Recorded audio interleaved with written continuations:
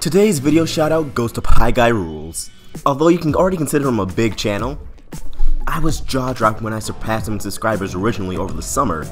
And since then my subscriber count has doubled his, yet I still feel like he's leagues above me. He's one of the main inspirations for this channel. A significant driving force. He may not be a Stevenverse heavy YouTuber, although he does have a lot of Stevenverse videos. He makes great commentary videos on The Simpsons, SpongeBob, the latest cartoons, Dan Snyder shows, you name it. And he's definitely worth a watch if you want an intelligent, deep discussion about your favorite show. So please, go drop a like, comment below, say Vox sent you, and without further ado, let's get down to the video. Welcome back to Crystal Clear. I'm your host, Vox. So to avoid the somewhat justified fears that America is going to end right now, I decided to sit my ass down and get in front of a computer and start recording a theory. Well, this isn't really a theory, but more of a more detailed look inside Gem Destabilizers that ties into one of my future theories. And this one is all about the Gem Destabilizers. We haven't really seen them since the episode Jailbreak, and rightfully, a lot of people probably doubt that they'll ever come back again.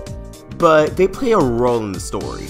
I believe Gem Destabilizers are harvested pearls, but that's for another video.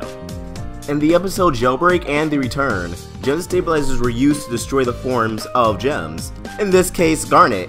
Prime Gem Destabilizer.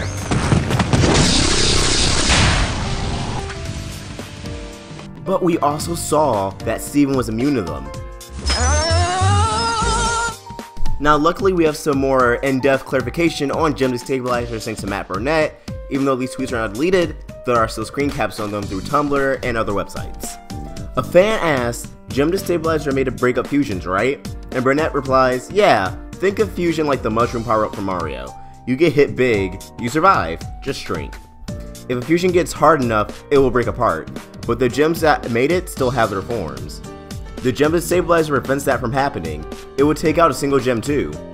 The force fields on the gel cells in the hand chip use the same energy as the destabilizers. So from that we know that since the war, Homeworld developed Gem Destabilizers to take out fusions. I imagine the crystal gems, led by Rose during the war, used fusions a lot more than they do now. It may have been sparked by Garnet, but Rose soon used it and adapted it into a common war tactic. So Homeworld had to adapt. And the Gem Destabilizers were made.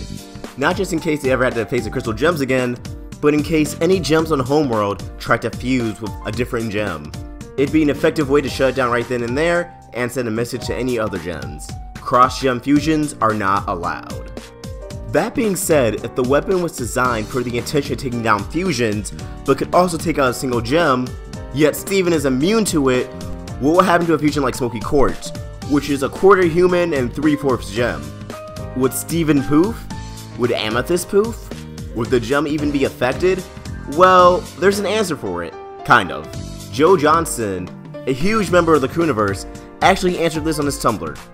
Someone asked, if a Gem Destabilizer were to have been used on, say, Smoky Quartz, would Amethyst poof but Steven resist it? And he answers, whoa, fun question. I'm not sure, but I think Smoky would be resistant due to Steven's immunities.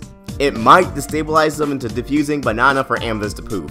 So what can we make from this is, depending on the strength of the destabilizer, it would cause them to unfuse, but Amethyst wouldn't poof. However, Smoky for the most part might just be unaffected by it. Even the tiniest of immunity might be enough and fight past the Gem Destabilizer.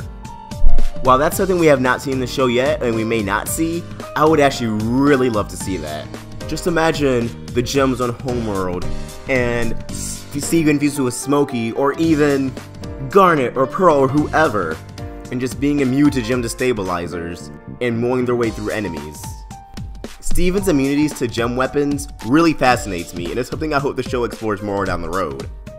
But anyways, hope you guys enjoyed this little trivia, and like I said, I'm definitely going to make a theory on why I think a Gem Destabilizer could be harvested pearls.